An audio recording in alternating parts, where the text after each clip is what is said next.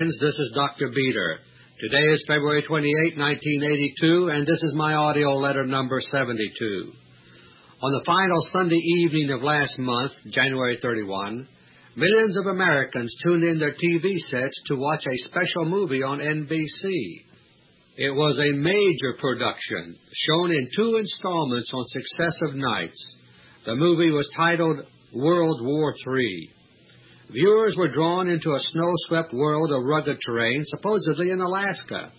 At a lonely outpost of the distant early warning radar network, an unidentified blip appeared on the radar screen. As it did so, one crew member, supposedly a Soviet spy, calmly killed all the others, preventing an alert signal to NORAD. The blip turned out to be a Russian transport, which dropped a team of Arctic commandos onto the frozen Alaska wilderness. As the plot unfolded, it turned out that the Russian commandos were there to sabotage the Alaska oil pipeline. They had been sent to Alaska by Kremlin hardliners who thought that they could use the sabotage threat to undo an American grain embargo against Russia. Instead, the plan failed, leading finally to simultaneous orders by both sides for a nuclear first strike. During those 2 evenings of an imaginary build-up to World War III, a surprisingly realistic atmosphere was created. There were many technical inaccuracies, but they hardly mattered. What did matter was the emotional impact of the movie, and on that level it was very effective. Here in the United States, there is a growing fascination with violence, bloodshed, and war. More and more of our entertainment is built around themes of hostility and destruction. This trend is visible in sports, in music, in literature, in motion pictures, and in television. It seems as if we have been too well off for too long in terms of material things. We have a restless craving for change. My friends, what seems to be happening now in America was expressed long ago by the Spanish writer and philosopher Don Miguel de Unamuno. During the latter part of the 19th century, Unamuno kept a secret and mostly spiritual diary at his workroom in Salamanca, Spain. His last full entry was made in January 1902. 70 years later, the diary was discovered and published, first in Spain and later in an English translation here in America by the Princeton University Press. The Unamuno diary, titled The Tragic Sense of Life in Men and Nations, seems as relevant today as if it were freshly written. Unamuno wrote, and I quote, "Men seek peace, they say, but do they really? They are also said to seek liberty. Not at all. They look for peace in time of war, and for war in time of peace. They seek liberty under tyranny, and tyranny when they are free." Unquote. My friends, these few words of the Spanish philosopher Unamuno seem to describe America today. There has not been a war on American soil except for Pearl Harbor in the memory of any living American. And we have possessed freedom for so long that we take it for granted. So now we are blindly following leaders who are betraying us into the ultimate in both war and tyranny. My 3 special topics for this audio letter are: topic number 1, nuclear war fever and expanding secret warfare; topic number 2, the 3rd Space Shuttle challenge to Russia; and topic number 3, the shortening timetable for Nuclear War 1. Topic number 1. Day by day, the pitch of war fever is rising steadily here in the United States. Every night on the television news, turmoil in Central America is a leading topic. In El Salvador, a government that continuously violates the human rights of its own people is being propped up by the so-called Reagan administration. The El Salvador situation contains the seeds of another Vietnam, in spite of White House lies to the contrary. Like the ill-fated South Vietnam, El Salvador is riddled with corruption throughout the government and military. In both cases, this situation resulted from CIA tampering with each country's power structure. 2 decades ago, America started wading into the Vietnam quagmire by way of secret groups of advisors, so-called, unknown to the American public. And today, the same thing is underway in El Salvador. We're told that there are only a handful of non-combatant advisors there. That, my friends, is a lie. As of now, there are already more than 300 Green Berets in El Salvador, with more on the way. We're also hearing sharp words from the White House directed at Nicaragua. Over 5 years ago, I gave a warning about Russia's rapid progress in gaining influence there.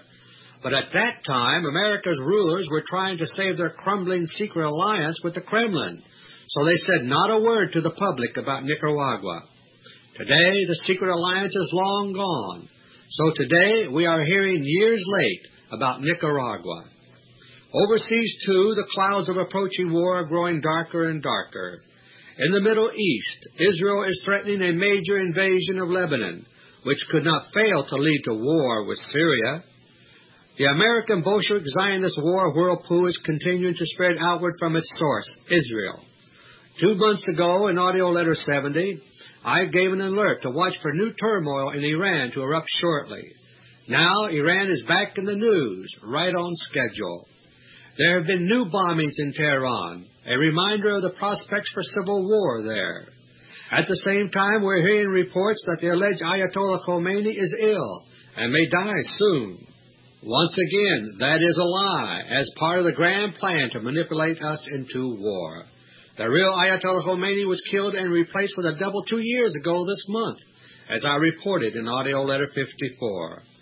When the American Bolshevik war planners here in the United States are ready to play their Iran card in the war buildup, we'll be told that Khomeini has died. United States-connected Bolshevik agents in Iran are poised and ready to stir up civil war there. As the situation worsens, we'll be told that Russia is preparing to turn Iran into another Afghanistan. Already, Chief United States Arms Negotiator Eugene V. Rostow is making statements to help pave the way for all this. Lately, he has been quoted to the effect that Russia can be expected to test us, quote, unquote, over Iran. Once again, America's Bolshevik military planners are preparing to use Iran as one key to their elaborate nuclear first strike plan against Russia. Their military strategy is an updated version of the plan I detailed 3.5 years ago in AUDIO LETTER 37. The determination of the American Bolsheviks here to go to war against Russia is becoming evident in other ways, too. One arena is that of the supposed nuclear arms reduction talks in Geneva. As a grandstand play, the entity President Reagan has proposed the so-called zero option to eliminate all nuclear weapons in Europe. It sounds good, but it has no substance. In the actual negotiations to figure out how to carry out this plan, the United States has made no practical proposals at all. In response, the Russians have made 2 counter-proposals during recent weeks. One would begin by freezing nuclear weapons in Europe. That starting point may not be ideal, my friends, but at least it's clear-cut and possible to do. Washington's response was to ridicule the idea. The other Russian proposal was made just a few days ago. It's for both sides to completely halt all manufacture and testing of all nuclear weapons as a starting point for general disarmament. For the moment, the White House seems to have been taken off guard. Soon, though, you can count on the fact that this idea, too, will be rejected with some excuse by the United States. Because, my friends, nuclear disarmament is the last thing our American Bolshevik rulers here want. Instead, the government is now publicizing its intentions to prosecute youngsters who fail to register for the draft. The entity Reagan is talking out of both sides of his mouth about the draft. He keeps telling us that there is no intention to actually bring back the draft. But on the other hand, we're now told that anyone who fails to sign up for the draft may be bundled off to federal prison. At the same time, civil defense has become a hot new topic of promotion by the so-called Reagan administration. The agency which is spearheading this drive is relatively new, having been lifted straight from the pages of the secret new Constitution for America. It's called the Federal Emergency Management Agency, or FEMA. FEMA is doing its best to lull us to sleep about the dangers of nuclear war. The agency says, for example, that, quote, the United States could survive nuclear attack and go on to recovery within a relatively few years, unquote.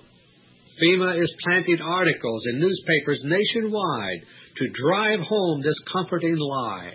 These planted articles try to tell us that all we would have to do is to evacuate our cities, learn a little survival training, and fix up some simple fallout shelters, and we'll all do just fine.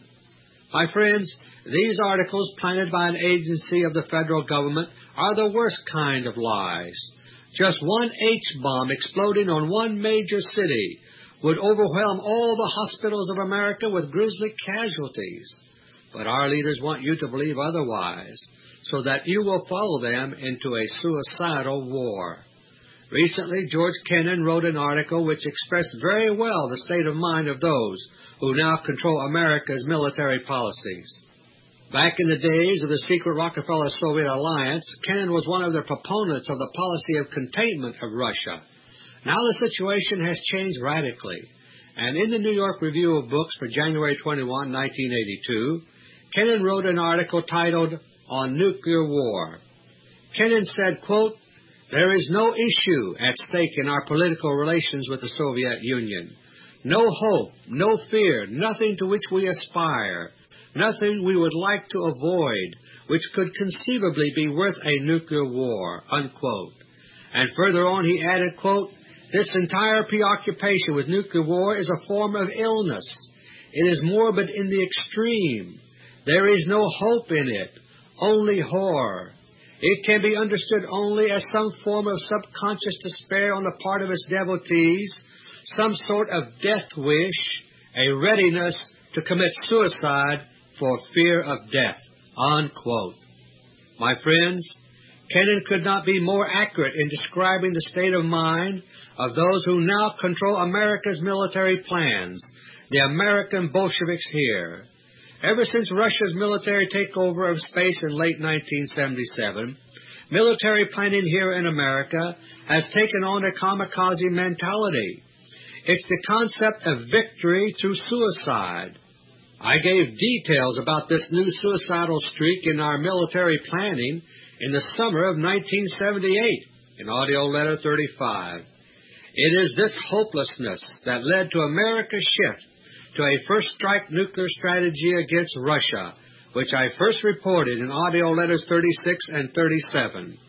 The American Bolsheviks, who now hold the reins of America's military, are satanic and schizophrenic in their thinking. They're opposed to everything that our Lord Jesus Christ stands for, truth, hope, and love. They live by lies and deception, and they are afflicted by utter hopelessness and self-hatred. They do indeed have a death wish, and they want to take the rest of us with them. As war fever is building for public consumption, the secret war is continuing to escalate. Last month I reported on Russia's renewed geophysical warfare, involving especially weather modification and artificial earthquakes. These things are intended to reduce America's ability to go to war. Canada, too, is being drawn into the American Bolshevik war camp. And recently, parts of Canada have suffered such extreme blizzard conditions that a national emergency was declared.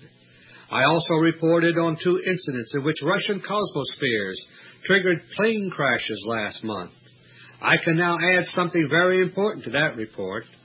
The rash of strange plane crashes that began with Air Florida Flight 90 on January 13 involved more than just a general warning from the Kremlin. They were in direct response to a specific act of secret warfare. For over 4 years now, Russian electrogravitic weapons platforms called cosmospheres have been hovering high over the United States.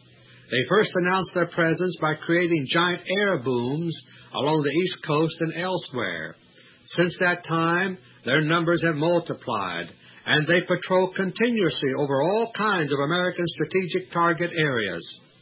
When war comes, the American Bolsheviks here plan to shoot down as many cosmospheres as possible, using high-power lasers. I reported this at least 3 years ago in my audio letter reports. Until recently, however, it's been very hard to detect cosmospheres floating overhead. They're invisible to normal radar, except at very close range. But now, one of the crash weapons projects here in the United States has made it easier to detect cosmospheres and to aim lasers at them. The new technique, called computer-enhanced infrared, is an extremely sensitive means of detecting the heat radiation given off by cosmospheres. It's known by the acronym CEIR, pronounced SEER. On the evening of January 12, 1982, a complete operational test was carried out against a cosmosphere which was patrolling high over central New Jersey. SEER was used to aim a ground-based high-power laser at the cosmosphere. Then the laser was fired. A section of the cosmosphere erupted into blue-green flames. As the flames started to spread, the crew accelerated the cosmosphere toward the coast. All cosmosphere crews are under strict orders to make certain that their craft never fall into non-Russian hands, and they were making for the sea. The stricken cosmosphere, trailing blue-green flames, was seen over a large area of eastern Pennsylvania and central New Jersey. It had been hovering at an altitude of more than 40 miles, but it came down fast. Its semi-rigid shell started crumpling. It passed over Atlantic City at low altitude and plunged into the water just a few miles offshore. Many witnesses watched as the remains of the cosmosphere burned, floating on the surface of the water for nearly 10 minutes. The whole incident created a sensation in the local region, but official government spokesmen have treated it all as a non-event. This very first downing of a cosmosphere created shock waves in the Kremlin. It was decided very quickly that a clear message should be sent to the Pentagon that they would pay dearly if the incident should be repeated. The Russians knew that a laser had shot down their cosmosphere, so the very next day, an Air Florida flight with laser warfare specialists aboard was caused to crash here in Washington. Then came a string of crashes and near crashes, all of them supposedly unexplainable. All 4 Air Force Thunderbird demonstration jets were made to crash, as I explained last month. A Boeing 737 in California dropped far below its flight path, seemingly without cause, and narrowly missed disaster as it clipped some power lines. And strangest of all, a Japan Airlines DC-8 crashed into Tokyo Bay during the final moments of its landing approach. It was a perfect flying day, clear and sunny. The DC-8 was only 1,000 yards from touchdown, flying in a gentle glide. There were no mechanical problems. Suddenly, the pilot acted as if he were dazed. Reportedly, he reached over and reverse thrust on 2 of the 4 jet engines. The big jet nosed downward. It smashed into light stanchions marking the approach path and crashed into the shallow water. Later, in the hospital, the pilot said he had blacked out. The co-pilot reportedly said he too suddenly felt woozy, but fought it and remained conscious. My friends, there's not time to go into the full details of all of these incidents. It's enough to say that in every case, including the Japanese crash, the targets were chosen to convey a crystal-clear warning to certain people. In every case that I have mentioned, a Russian cosmosphere used a neutron beam weapon to bring about these strange results. As I've explained before, neutron beams disrupt electronic instruments and also the mental and nervous systems of people. The Russians are saying to the American Bolshevik Pentagon, in effect, if you shoot down any more cosmospheres, there will be no place to hide. The secret war is growing more and more intense as we get closer to the outbreak of all-out war.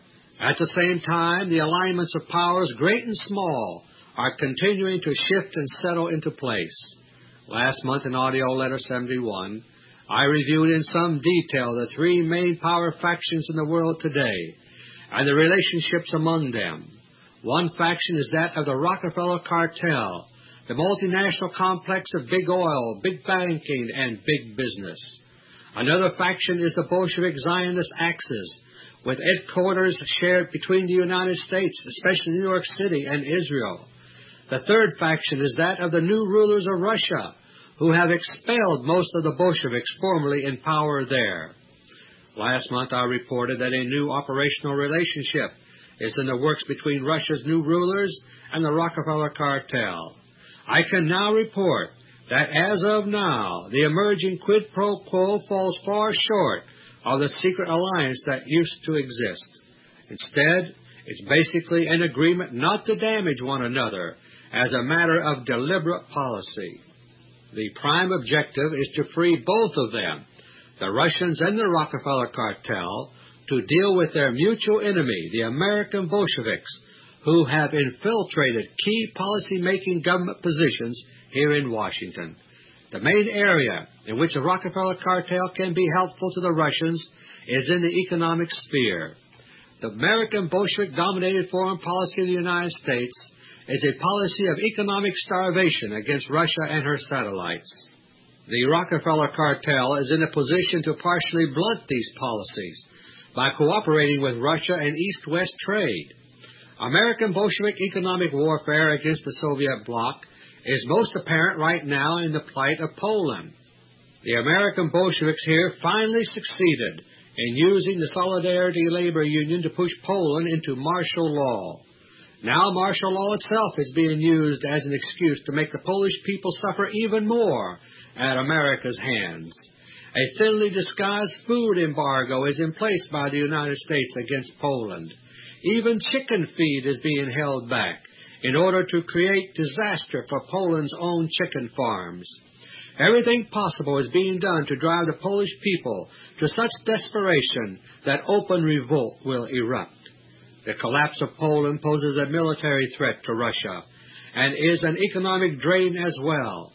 Russia's new rulers are working with an unwieldy, centralized economy left behind by the expelled Bolsheviks. It cannot be changed overnight, so the Russians are vulnerable to economic warfare. In order to avoid economic disaster, the Russians are pushing hard for new ways to raise hard Western currency. Last month, I reported on one of these Russian moves, a major coup in United States Treasury securities. But for the long term, the Russians want to establish more stable and mutually beneficial economic ties with the West. The centerpiece of Russia's economic drive now is the Siberian gas pipeline for Western Europe. It's a $25 billion project, the biggest ever between the Soviet Union and the West. It will be completed in 1984. The Bolsheviks here are trying to completely stop the gas pipeline project. But the Rockefeller oil and business cartel is trying to help the pipeline project go ahead. Earlier this month, on February 17, the United States Chamber of Commerce, a longtime Rockefeller public relations organ, went public about the pipeline. It called the Reagan embargo against pipeline equipment a strategy of economic warfare against Russia. Just last week, the Joint Economic Committee of Congress endorsed the pipeline project. And in Europe, American multinational oil companies are lining up in support of the gas pipeline. All of them, that is, except one, Mobil Oil. Unlike the other members of the Rockefeller big oil cartel, Mobil Oil in West Germany has been publicly opposing the gas pipeline. To the Russians, the gas pipeline is a matter of economic survival. And with all-out war on the horizon, the Kremlin has no patience with those who say one thing and do another. The Russians regard Mobil's position against the pipeline as a double-cross, in effect siding with the Bolsheviks here in America. Russia's rulers decided to give Mobil Oil strong reasons to rethink their position, and fast. On Thursday, February 11, the Russian container ship Mechanic Tarasov departed from a port in Quebec, Canada, bound for Leningrad. It headed northeast up the St. Lawrence River, then out through the Gulf of St. Lawrence into the Atlantic. After skirting the south coast of Newfoundland, the Tarasov set course east by northeast. Its course was chosen to take it very close to the world's largest semi-submersible oil rig, passing it on the south. The rig was the Ocean Ranger, operated by Mobil Oil. It was supposedly unsinkable like the Titanic. The Tarasov, like many other Russian merchant ships, possessed a military capability that was not admitted. As it neared the giant oil rig in a mounting storm, it launched a homing torpedo with a low-yield nuclear warhead toward the rig. Just before 1 a.m. Monday morning, February 15, the torpedo reached its target, one of the giant underwater pontoons. Nuclear explosions underwater are far more confined than those in air, and this one was hidden by the hurricane-force winds and pounding waves. A hole was blasted in the pontoon, and the Ocean Ranger started settling toward that side. The crew gave a trouble call by radio. Half an hour later, they reported that they were manning the lifeboats. But the Japanese-built Ocean Ranger was designed to be the world's most unsinkable oil rig. A corner of the upper platform dipped into the water and then stopped. The rig stayed afloat, listing at a crazy angle. The roughnecks stopped boarding the lifeboats, hoping the boats would not be needed after all. Then a Cosmosphere, hovering high above the rig, took aim at the corner of the rig which had dipped into the water. A powerful blast from its charged particle beam weapon blew a hole in the partially submerged corner. Immediately the Ocean Ranger heeled over and sank. It went down so fast that it was too late for lifeboats to be launched successfully, and all hands were lost. The freighter Tarasov continued on course after sinking the oil rig. The Russians expected that the freighter would be long gone before anyone figured out what had happened, but they miscalculated. At around 2 p.m. that same afternoon, Monday, February 15, an American attack submarine was closing in on the Tarasov. The sub fired a single torpedo at the Tarasov, hitting it broadside. Water surged in through a giant hole below the waterline, and the freighter started sinking. Like the crew of the Cosmosphere that was shot down over New Jersey last month, the crew of the Tarasov had strict orders to protect the secrets of their ship. And so, the Russian captain refused assistance from a nearby Danish freighter as his ship sank with its secrets. Apparently, my friends, Mobil Oil got the message. Just 2 days after the sinking of the Ocean Ranger, Mobil Oil shut down the other 2 oil rigs, which had been nearby, and towed them ashore. But our leaders still have not gotten the message. They are still leading us straight into Nuclear War I. Topic number 2. Early this month, on February 5, the entity Vice President Bush made himself conspicuous by a trip to Cape Canaveral, Florida. He was photographed with astronauts inside the European-built orbital science laboratory called Space Lab. According to official schedules, Space Lab will be put in orbit by Space Shuttle in late 1983, about a year and a half from now. Meanwhile, Bush announced that Space Shuttle Flight No. 3 is now scheduled for March 22, 1982. Supposedly, it's to last for a full week. For public consumption, NASA spokesmen are continuing to pretend that the shuttle is merely carrying out a leisurely series of test flights. We are told that the Space Shuttle program is basically a peaceful civilian program in spite of the all-military crews flying the shuttle. But the peaceful image of the Space Shuttle program is a total lie. The fact is that the Space Shuttle flights now underway are part of a crash program by the United States to regain a military toehold in space. The United States has been virtually locked out of the military use of space by Russia since late 1977, as I have reported in detail in the past. Russia's domination of space for the past 4 years and more has been highlighted by numerous manned space flights. These have even included cosmonauts from 9 other countries besides Russia. Meanwhile, the United States went more than 5 years without admitting to any manned spaceflight attempts. The Russian long-duration space spectaculars in Earth orbit have been sufficient to build Russia's prestige in the public eye. But as I reported in the past, the Soviet space program involves far more than is being revealed publicly. Ever since mid-October 1977, the Moon has been a Russian outpost. there are 7 manned long-range particle beam installations on the near side and at least 1 base on the far side. In the past, I've reported that regular missions are flown to and from the Moon in order to resupply the bases and rotate crews. And slowly but surely the Kremlin is inching its way toward breaking the news about its control of the Moon. Don't expect them to tell you everything, but they are beginning to drop hints about it.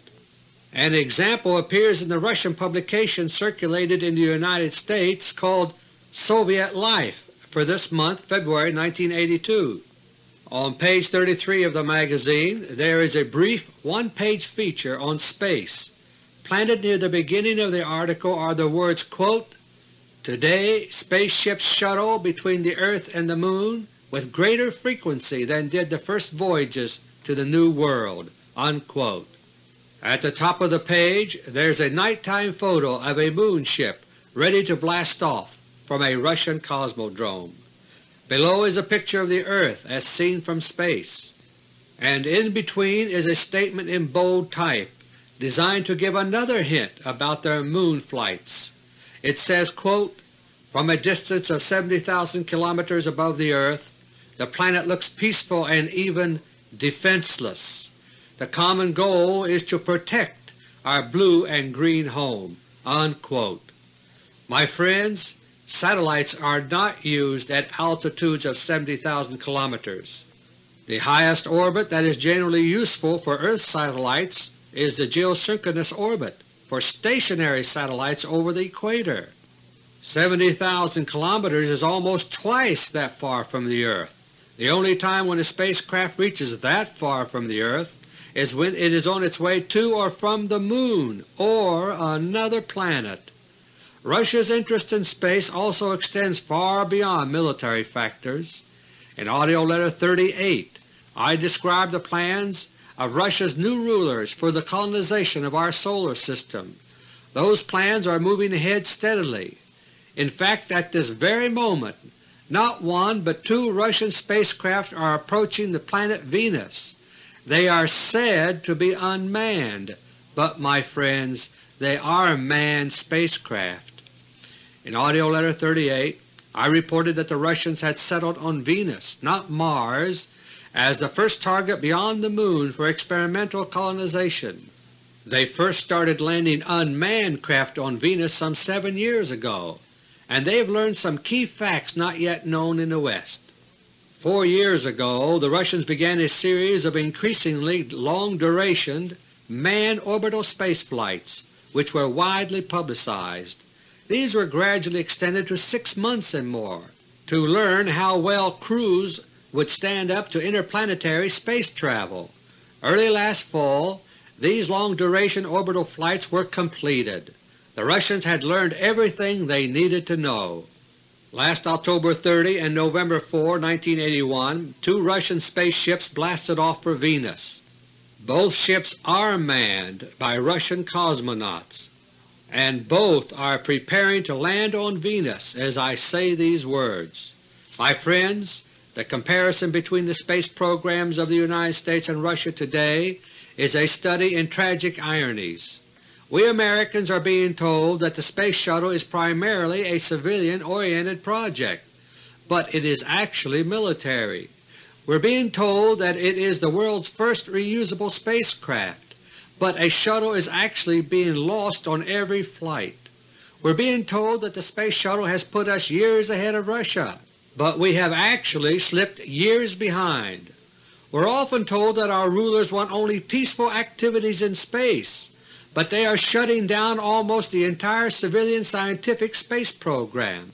Funding is continuing for 1 or 2 peaceful projects which are too visible to cancel without an uproar, such as the Space Telescope, but follow-on projects to explore our solar system are being lopped off and discarded because they contribute nothing to our leaders' plans for war. We're told constantly that the Russians have nothing but war and conquest on their minds, but it is the Russians, not we Americans, who at this moment have 2 teams of spacemen preparing to land on Venus. They're going there for reasons which have nothing to do with war. The Russians are exploring the solar system simply because it is there. Russia's new rulers believe that it is man's destiny to move into space. The urge to explore that motivated their Viking ancestors of old is alive and well today in the Russian space program. My friends, I believe that same spirit is still strong also among the American people today. Why else would our leaders have to keep selling the space program to us as a great adventure? But the Bolsheviks here who now control America's space program do not care about adventure or exploring the unknown or inspiring the human spirit. They care only about power, control, intrigue, revolution, and war. And their plans for war are shaping America's Space Shuttle program. 12 days ago, on February 16, the Space Shuttle was moved out to the launch pad at Cape Canaveral 5 days ahead of schedule. This will be America's third Space Shuttle launch, and it is also the third shuttle that is being used. The first shuttle, the real Columbia, was destroyed last April, as I detailed in AUDIO LETTER 64. It was replaced by the training shuttle Enterprise, which landed at Edwards Air Force Base and was taken to Florida. The Enterprise flight last November was a stopgap measure, while a third shuttle could be extensively modified. The new shuttle now at Cape Canaveral is one of the 3 secret shuttles from White Sands that I mentioned in AUDIO LETTER 63 last spring. It has undergone extensive modifications since the first Space Shuttle disaster 10 months ago in April 1981. It still looks the same as the original Columbia, at least from a distance, but this shuttle is actually far, far different. The shuttle now on the pad, my friends, is armed to the teeth. The basic mission of this third shuttle is the same as that of the first shuttle nearly a year ago. 1 year ago today, in AUDIO LETTER 62, I described in detail what the Space Shuttle was supposed to do. Its payload was a heavily armored, laser-firing robot battle station designed for space reconnaissance over Russia. Russian space weapons finished destroying all of America's spy satellites nearly 4 years ago. That means America's war planners will be shooting almost blind at Russia if they start a war without somehow acquiring new reconnaissance data. The Space Shuttle is trying to solve that problem by getting the new hardened satellite into orbit. That is what the Space Shuttle flights right now are all about, attempts at reconnaissance. After each shuttle takes off from Florida, it follows a long, swooping, curved launch into the north in order to fly over Russia. The American Bolshevik military planners here believe that if they can once get their new super spy satellite into orbit, it will do the job. They are confident that it can survive any attacks by Russian space weapons long enough to radio back a large amount of reconnaissance data. And once they have that, the Pentagon will be ready to take America to war. Last spring the Columbia was destroyed before the spy satellite could be deployed. Likewise, the makeshift Enterprise mission in November was a failure, but the military shuttle planners believe it will be a different story, with their Shuttle No. 3 now preparing for launch. In the cargo bay of this shuttle there is a new robot reconnaissance battle station like the one I described in AUDIO LETTER 62. There is also an additional laser mounted in the forward end of the cargo bay just behind the crew compartment. It is a hydrogen fluoride gas dynamic laser mounted vertically aimed upward. It is equipped with a swiveling head consisting of mirrors that can aim the beam around a wide range of angles. The hydrogen fluoride laser in the cargo bay is intended mainly to protect the shuttle while it climbs toward orbit. As I reported in AUDIO LETTER 64 last spring, the Columbia came under fire shortly before it reached orbit. Intelligence analysts here eventually obtained enough information about what happened to decide on installing the cargo bay laser. As the shuttle climbs, the air will grow thinner and thinner, dwindling to almost nothing long before the rocket engines shut off. At the earliest possible moment, the modified cargo bay doors, which have no hinges on this shuttle, will be blown off by special explosive devices. As the cargo bay doors flutter away from the shuttle, it will leave the upper half of the bay wide open. The cargo bay laser will be ready to fire from that moment onward. It's equipped with the same system called SEER that I described in topic number 1. Since a laser equipped this way successfully shot down a Cosmosphere last month, the shuttle planners believe the shuttle will reach orbit safely. Once in orbit, planners here believe that the main threat to the shuttle will be Russia's orbiting Cosmos interceptors. These manned killer satellites are responsible for sweeping the skies clear of American spy satellites. In order to deal with that threat, there have been truly radical modifications to the shuttle. Whenever the Space Shuttle is discussed, it's always emphasized that shuttle astronauts can work in their shirt sleeves. No need for space suits, because riding in the shuttle is almost like riding in an airliner. Not so this time, my friends. When Colonel Jack Lousma and Colonel C. Gordon Fullerton lift off in this shuttle, they will be in space suits. What's more, they will be dependent on their space suits because their crew cabin will not be pressurized. The whole lower front portion of their ship, below the flight deck, has been turned into a weapons bay. As soon as the shuttle reaches orbit, the nose will open up to the vacuum of space. The nose will fold downward and back, somewhat like certain cargo aircraft whose noses fold upward to load and unload. As soon as the nose opens up, a complex laser system will emerge. The system has 5 tubular sections aimed up, down, to each side, and straight ahead. Each laser tube has a swiveling mirror head for beam aiming, like that of the cargo bay laser I mentioned earlier. Once deployed, the nose laser system will be able to fire in almost any direction. The only exception is a narrow corridor to the rear of the shuttle. The nose laser system is described as a nuclear-pumped helium plasma laser with 5 resonators. The nuclear power pack can fire any one of the 5 laser tubes at a time. It's not as powerful as the cargo bay laser, but unlike the cargo bay laser, the nose laser system can operate for a long time on an intermittent basis, and the shuttle planners believe it will be powerful enough to disable the manned Russian killer satellites. Under the protection of the nose laser system, Lousma and Fullerton are to deploy the robot spy satellite. As soon as it is deployed, they are to return to Earth in a small Gemini-type re-entry capsule. This part of the plan is the same as I revealed a year ago for the first shuttle flight. Meanwhile, the shuttle will remain in orbit. The nose laser system is programmed to keep right on zapping any Russian Cosmos interceptors that come within range. It will continue doing so until it is destroyed or the nuclear laser runs down, which could be a very long time. It will constitute a very dangerous nuisance in space, and the Russians will have little choice but to destroy it.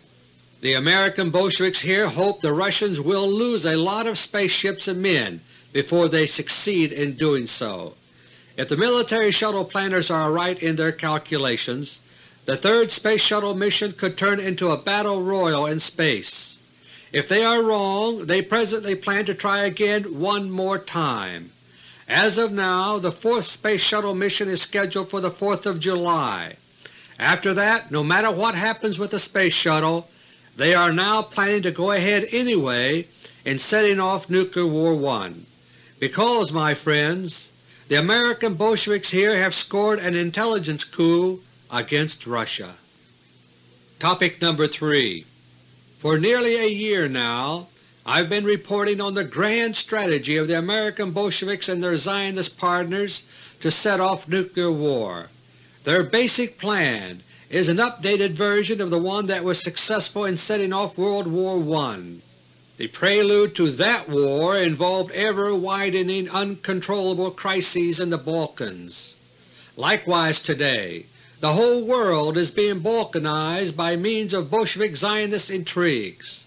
Last year I began warning that we would soon be seeing more and more simultaneous crises in the world as the fever for war rises. Today these simultaneous crises are now upon us, right on schedule. El Salvador and the rest of Central America are aflame with internal upheaval. Poland is under martial law, while America tries to transform Poland's troubles into a complete bloody disaster. In the Middle East not one but several time bombs are almost ready to go off since spring is coming. These are the things I was talking about in my advance reports last year. The Reagan-Begin axis of Bolsheviks and Zionists intend to manipulate these crises, and more to come, to pave the way for war. Suddenly certain crises will combine to trigger a chain of events leading to Nuclear War I. The joint military junta of the United States Pentagon and Israel are working on a fast timetable for all of this. As I reported in past tapes, they are aiming for midsummer 1982, this year, for the final war sequence to begin. This will involve regional conflicts in the Middle East and elsewhere, which gradually escalate to engulf the superpowers. The whole thing is being set up to make nuclear war appear unavoidable. At last all-out nuclear war itself will break out between the United States and Russia. It will be made to appear accidental. But as I have detailed in the past, my friends, Nuclear War I will actually begin with an American nuclear first strike against Russia. Up to now, the secret war planners here have been expecting that it would take many months for the final war build-up to run its course. For example, a Mid-East war might be triggered this summer of 1982, but it could take until the spring of 1983 for the resulting nuclear war to erupt. That has been their thinking until very recently. But a drastic change is now taking place in the secret war planning underway here in America. The timetable for Nuclear War I has now been speeded up by many months. My friends, as of now, the new target date for an American nuclear surprise attack on Russia is mid-September 1982. That is little more than 6 months from now.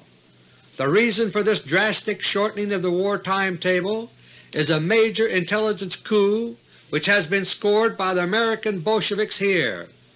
2 high-ranking Soviet generals have recently been spirited out of Russia and brought here to Washington. These 2 men are Bolsheviks whom Russia's new non-Bolshevik rulers failed to detect and weed out. In intelligence parlance, they remained as moles in Russia's military apparatus.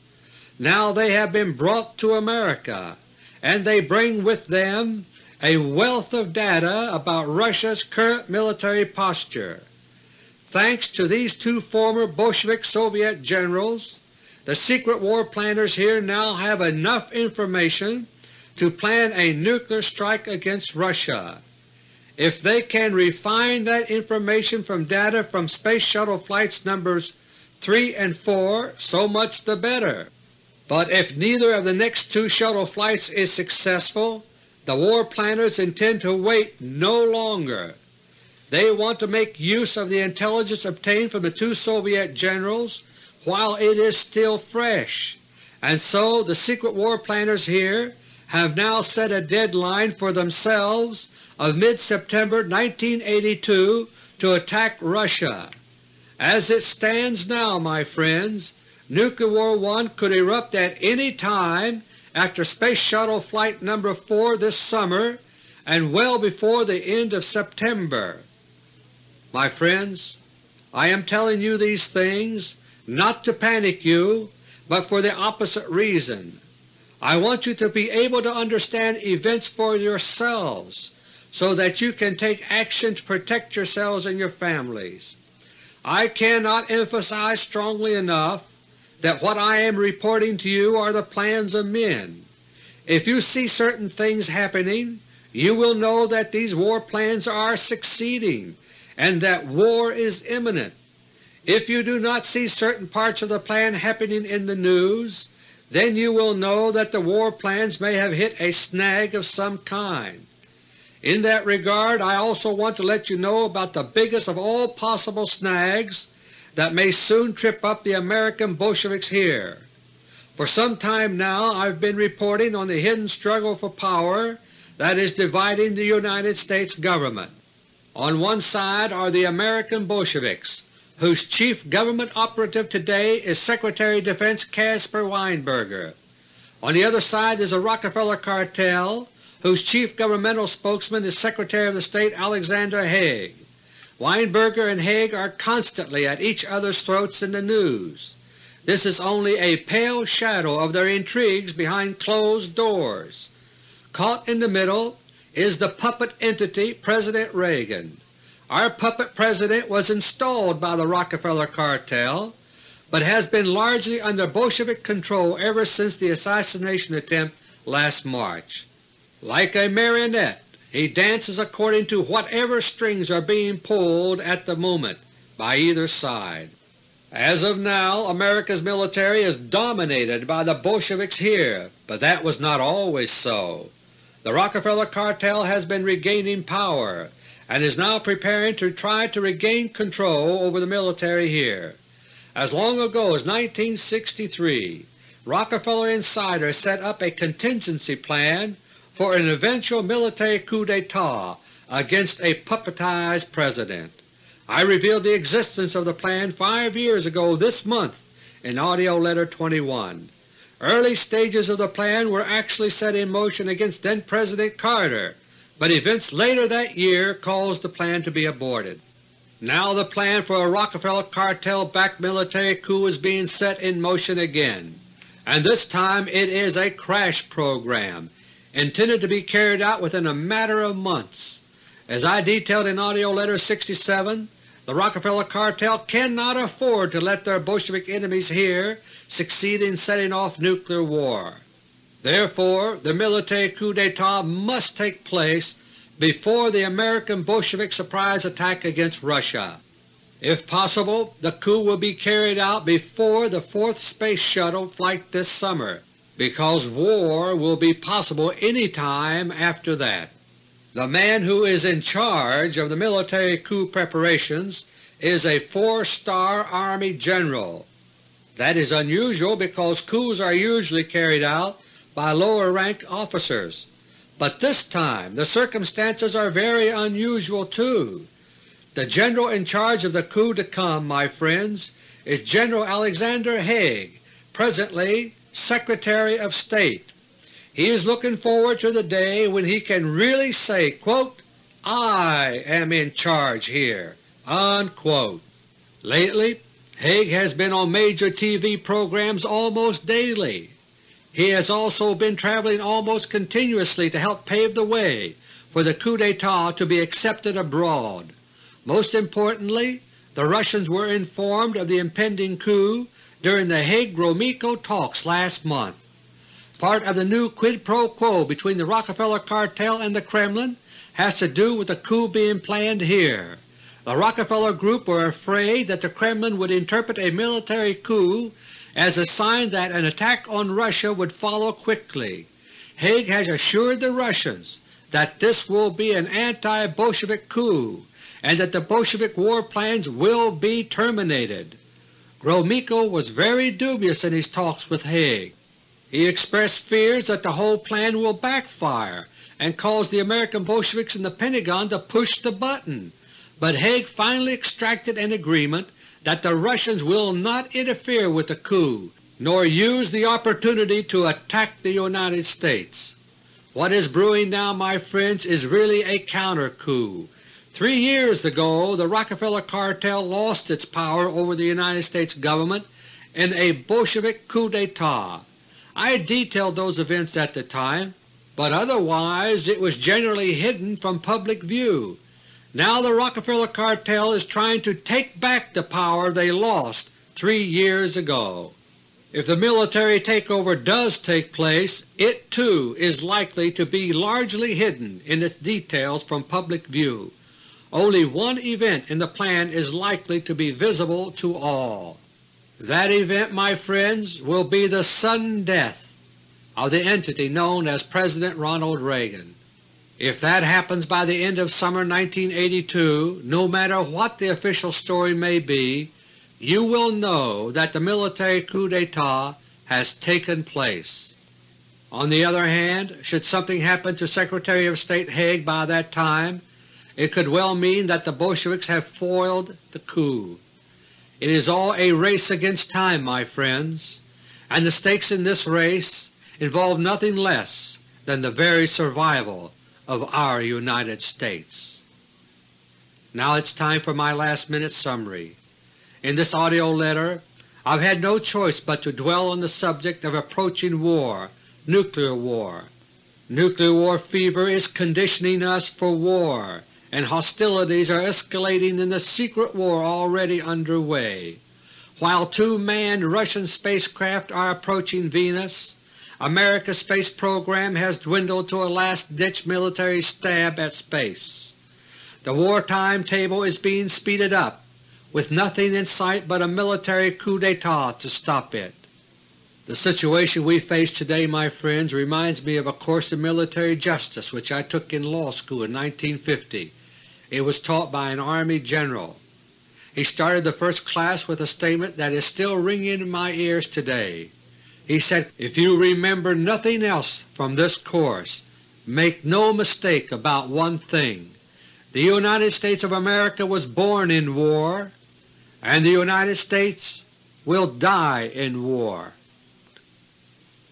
Until next month, God willing, this is Dr. Beter. Thank you, and may God bless each and every one of you.